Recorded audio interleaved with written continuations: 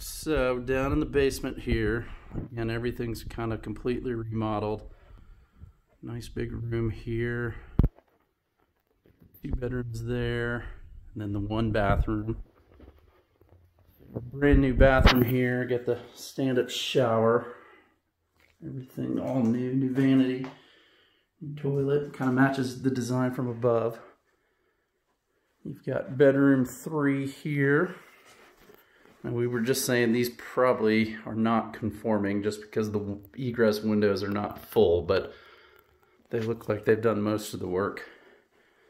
Closet there.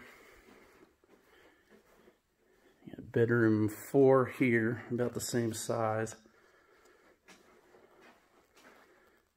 Closet there.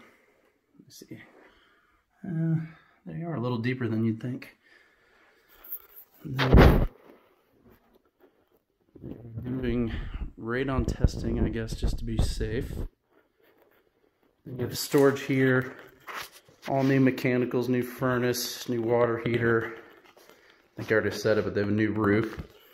Washer and dryer would go there, so you wouldn't have that, but it would be nice to have it side by side there. And that's kind of it on the basement.